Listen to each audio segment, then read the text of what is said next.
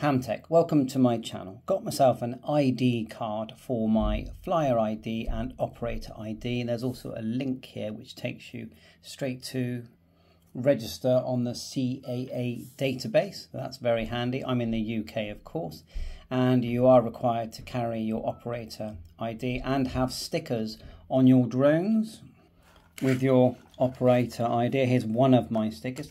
So this card comes with 5 stickers and it was £6.75 delivered. You pay extra for the Lanyard item, but I think it's really good value, and this was one of the few that I found where they print your photograph and your flyer ID, operator ID. I did take the flyer ID sort of test, is it? You do 40 questions and I've passed that, which is great. Operator ID, I believe that if you've got something like the Mini 3 Pro, you don't actually need to have your flyer ID test, but you do need at all times to have your operator ID. And this is the reason you don't.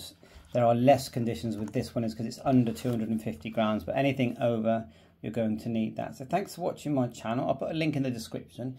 If you multi-buy, you do get discount, and they do have other options on there where you can just get the card on its own, card with stickers, card with holder and lanyard, and then it says a card with stickers and holder and lanyard, and that costs, if you just buy one item, about £8.99. So thanks for watching my channel. Bye for now. Link in the description, and it's an eBay link. Bye for now.